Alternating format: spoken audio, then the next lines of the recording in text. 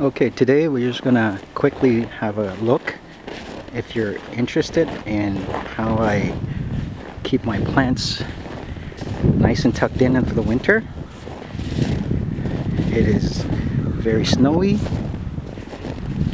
and if you have a quick look here, that is my contraption that it's like a cage. It keeps the squirrels out, and the snow insulates my trees. And most of my trees are temperate trees. That means that they can withstand the winter. We just tuck it in some soil for a bit, and it's all safe until spring. See?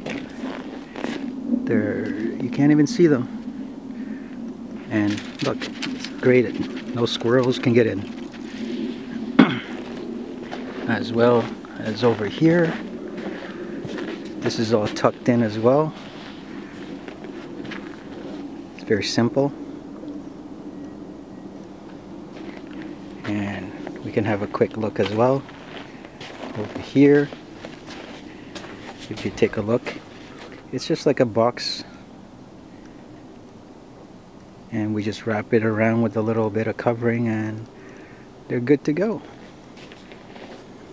So on this snowy day, I can tell you there's at least a foot of snow covering all the plants.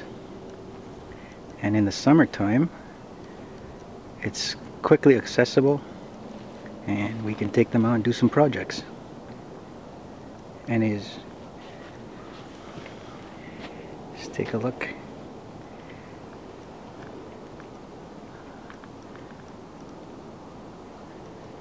We got a storm and there's at least a foot of snow.